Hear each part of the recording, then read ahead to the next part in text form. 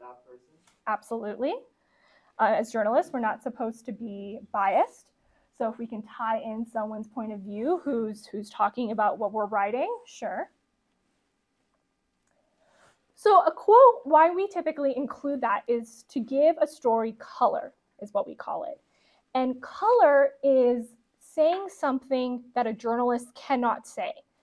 My producers who work under me, their scripts and how they're presenting their stories, I'm considering how we're visually approaching everything, from what graphics we're going to use, what part of the set we're going to, showcase this story with, and how we're going to showcase it, whether it be with video, special graphics, what have you.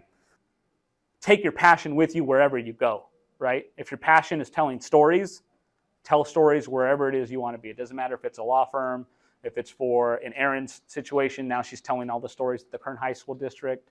So not necessarily follow your passion, but take it with you wherever you go.